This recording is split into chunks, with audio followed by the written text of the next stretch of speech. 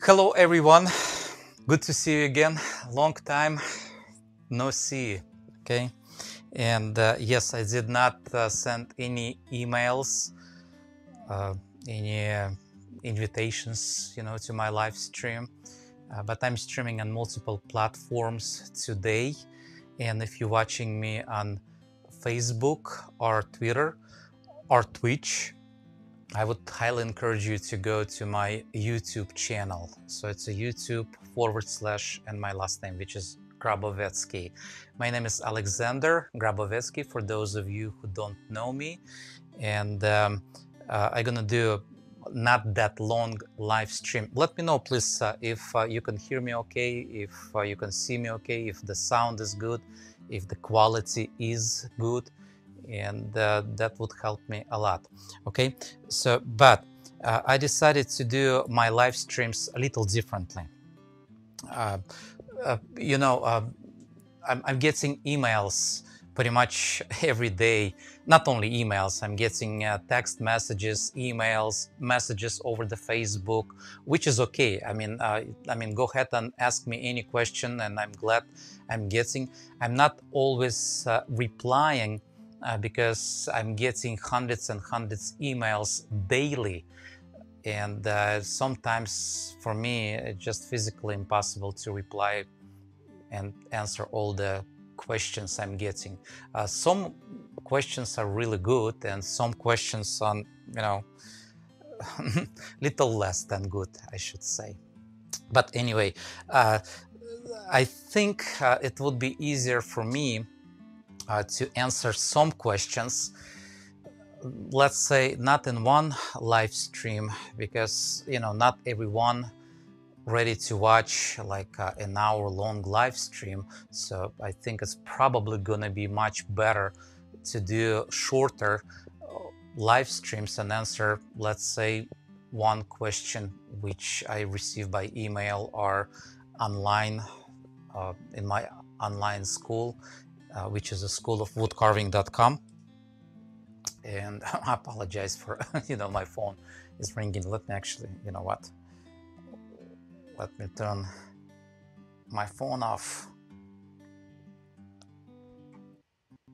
Again, if you are watching me on Facebook or Twitter, Periscope, or Twitch, just go to our YouTube channel. It's much better quality, okay? So, and I can control who's watching me, who's not watching. Oh, good to see everybody who's already connected. Danilo, Paul, and I'm pretty sure I missed a bunch of you. Let me see. Let me see if I missed some of you. All right, so Louis, Steve, some people in Arabic or Farsi language, which I don't, speak. But anyway, salam alaikum, and hi everyone. Okay. So, but today, one of the questions, actually, I'm getting multiple questions. Same question, just worded differently. Uh, and I expect, and it's okay. So the question is actually about beginner, okay? And lots of you carving for many years. For example, I met the person when I was teaching in a school, in Mark Adams School last year, and he said, I'm carving many years, pretty much all life, but still consider himself as a beginner. And the question is, what beginner in wood carving should look when he decided to buy some wood carving tools? What wood carving tools really he needs to buy? Okay, or I'm not talking about the brand. Okay, so there's lots of brands, but I'm talking about individual tools.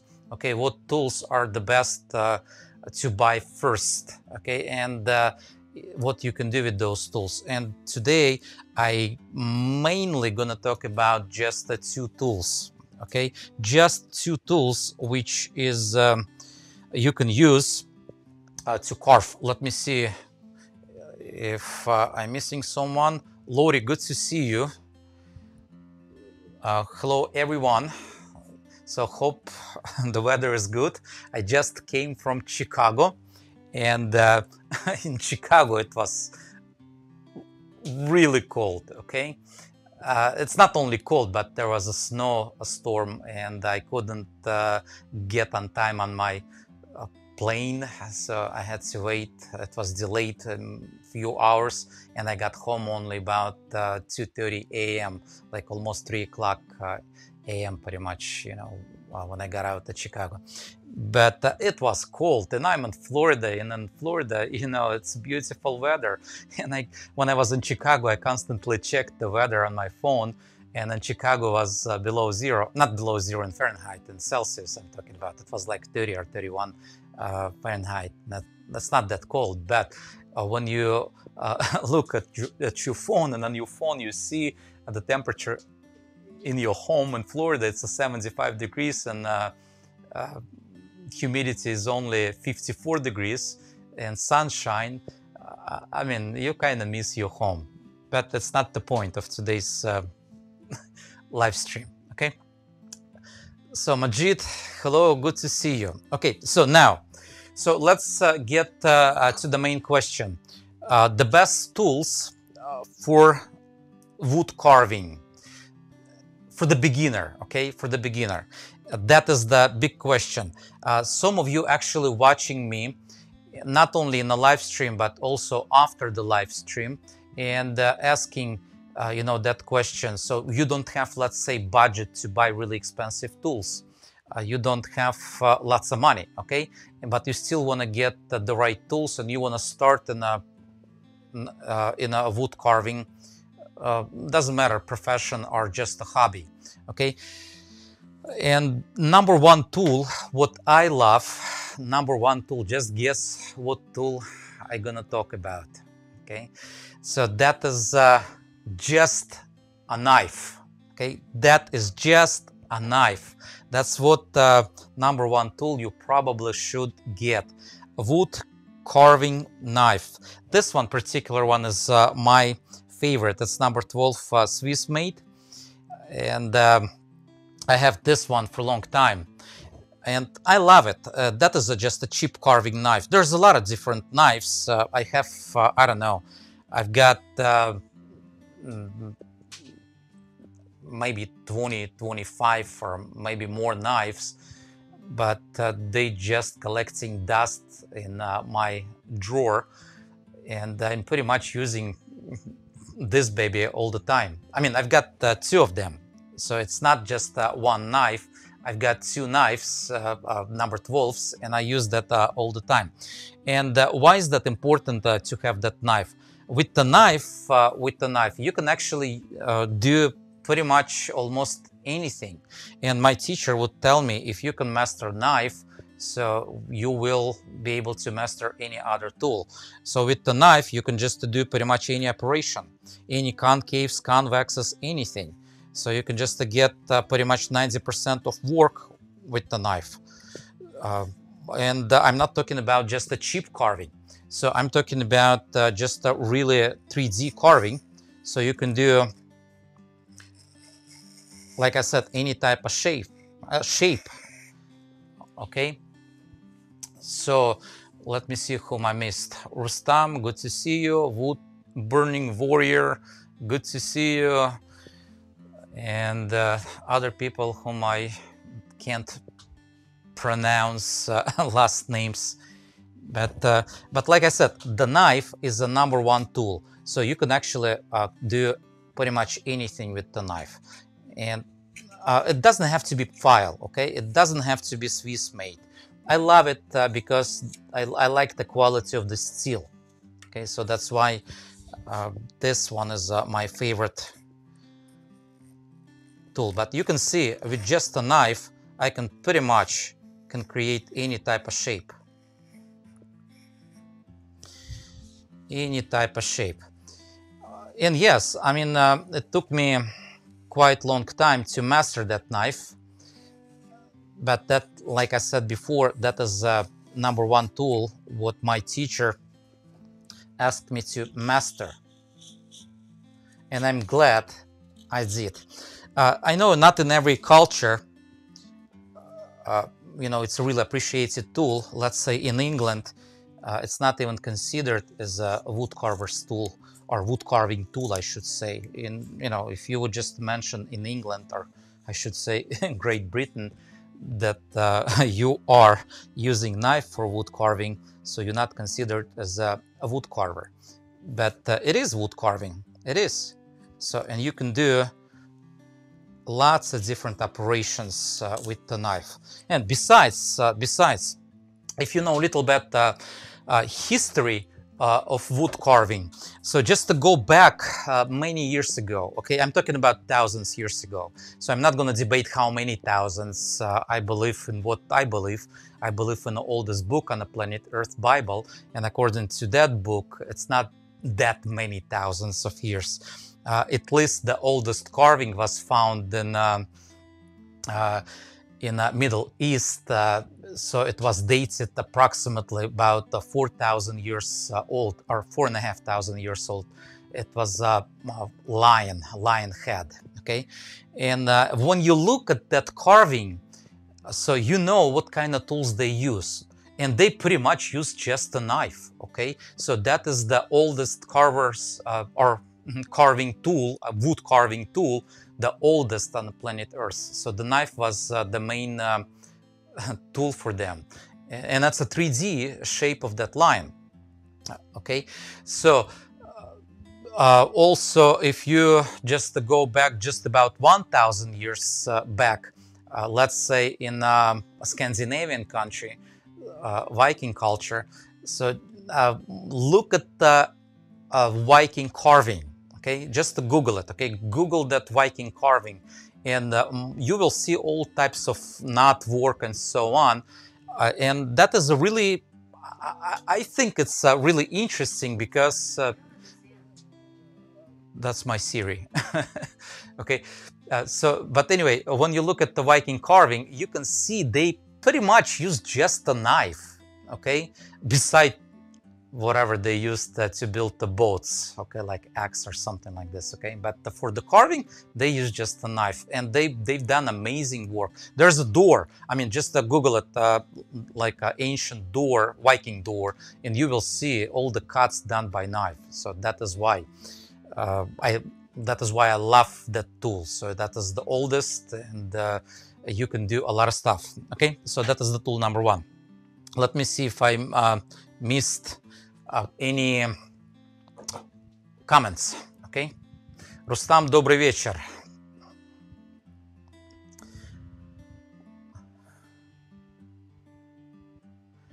Станислав, здравствуйте. Александра, надеюсь, будет запись на канале, а то мне пора на работу. Будет, 100%, не уберу.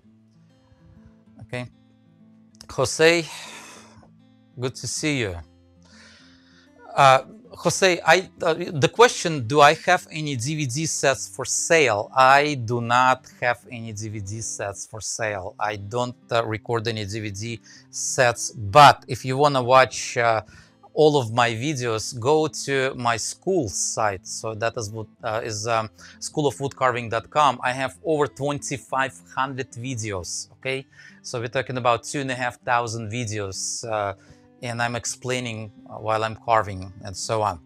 So now, so I guess you got it. So the tool number one would be knife, okay? So that is my favorite tool. And like I said, you can do with that tool all kinds of operations, okay? So you can just really pretty much shape any 3D form. So you can use it on a pull, you can use it on a push, and you can just shape it really nicely, anything pretty much. So that is a beautiful, beautiful tool to have. So number two tool, I would use probably number 7, okay? Number 7, and in my case, it's a 14 millimeters, about half an inch, and that is a gouge, okay? And if you don't know what is a gouge, the gouge is pretty much like a chisel, but it has a curvature, okay? So it's not like a flat chisel, so it has a curvature. So if chisel has a little curvature at the edge, that's called gouge. Not always, but most of the time that would be a gouge. And in my case, I like number 7 gouge. Okay, so what I mean by number 7, so the curvature right here, so it's not that big, it's a shallow, and the higher number, the bigger curvature going to be. Like number 9, it's absolutely like a half a round sweep, we call it. Okay, but why is number 7 important? Because with the number 7 you can do also a lots of different operations. So you can actually use it the normal way to just remove some material, and you can use it upside down. Okay, so you can use it upside down and just to create pretty much any roundness or round shapes. So you can do anything. And if you would ask me what kind of carving can you do with just the one gouge, I can show to you what is possible actually to use only one knife and one gouge. Okay, let's say, let me show you, let me think which one I can show to you. Okay, hold on just a second. I believe that would be good. Okay, hold on. Right here, see, so that is just a grape. Okay, and that looks like it's really complicated. And I've done previously grape work, if you wish, just by using number 7. It wasn't exactly the same number 7 like that. This one is a fish tail. It has a tail of a fish at the end. You know, if you look at it, it just looks like a tail of a fish. I had just a straight, like really wide, but still about maybe 19 millimeters or something like that, about 3/4 of an inch number 7. And I've done some work like what you just see. Okay, so some work like that. This one actually not only number 7, I used some number 9s, but if you are not looking for really deep excavations, you can do any shape with just those 2 tools. Okay, with those 2 tools. Okay, let me read some of the comments. Okay, Richard, good to see you. Okay, there's a really interesting comment I see. If you look at the old Irish buck oak carving, also in particular, what sort of carving tools are they needed for those very small cuts? Knife, okay? So that would be just a knife. All right. So I think, hold on. What have I done? Something I've done. But just a knife. You can do, like I said, any work you can do with just a knife and one gouge. Okay, we created those gouges from nails, like a big, really thick framers nails. We would shape it as a gouge. We would just sharpen it and get some, heat treatment and so on, and we use that as a gouges. So that's it. I mean, only gouge and only knife. If you would buy today like a number 1 and number 2 tools, those 2 tools would be go-to. Okay, if you want to buy only one tool, I would buy probably only knife. In this case, like I said, that would be number 12. Hold on just a second. Number 12, and that is a Swiss made by File. Okay, so I like it. Although, please don't expect the quality out of the box. Okay, so the newer knives, they don't have the quality, and you have to kind of work around. So you have to polish it and just to check if it has a wobble. My knife has little wobble, which it's not a big deal, but you really have to reshape. And the new knives, they coming a little longer. Okay, so mine is a little shorter because I just broke it. Okay, I broke the edge. Another one, I've got the long one, but with the broken edge, so it works for me better. Okay, but anyway, so with the knife, you can work on any complicated work. So you can just do any outline. You can remove lots of material with the knife and do your work quickly. Okay. All right. Let me see if there's any questions. Ron, good to see you also. All done. Okay. I hope it answers. Focus. Which focus you talking about? Okay, wonderful people. So again, like I said, just two main tools. If you would buy another tool, if you would just add a third tool, I would definitely add probably some kind of veiner. Okay, so which is like a U shape at the edge of the tool. So because with the veiner, so you can use it as a multi-tool. So pretty much just because it has really, well, let me get the big one. You can see that better. So I can get much bigger one. Say this one, okay? So that is a huge 30 millimeters. But you can see it has a shape of a U, okay? So like a letter U. So, and you can use just the side of it, and it would be like a gouge. You can just twist a little bit. That would be a different size of gouge because it's going to have a lot more curvature. And if you just place it flute up, straight down, that would give you the true U shape cut in. Okay, so and you can just use it as a multi-tool. So that would be number 3 tool. All right, wonderful.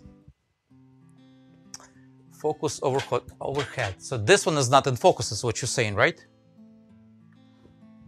Ron is saying overhead shot is not in focus. But anyway, I'll finish right now my live stream. So hopefully I'm gonna do much more live streams, and it's not gonna take as long, you know, the preparation and so on. And I'm gonna do just a spontaneous, just a turn on and turn off, so without any notifications. And so I hope you like it. If you do like it, please, I would really appreciate if you can hit that whatever the like button.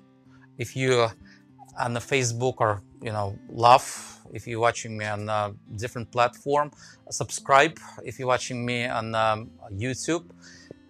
That way YouTube will send you notifications. Okay, good to see you, wonderful people. And I gonna finish.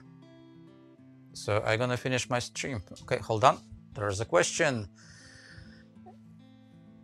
Hi, you mentioned Viking carving before, and I recommend everyone to Google Ernest. Yeah, absolutely. So he's got that is actually excellent source. I know that source, and this guy, he has multiple patterns based on towns. Okay, Scandinavian towns, Norse towns, I should say. I should mention that Viking carving is not just like a knot work. I mean, that would be just too narrow. Okay, Vikings, especially 8th century, 9th century, and even 10th century, when they traveled, so they traveled and visited many different countries, and they brought back some ideas. Okay, and they develop unique styles, and different towns, they develop different styles. Some of them brought that knot work from Celtic or Celtic culture. Some of them didn't have any knot work.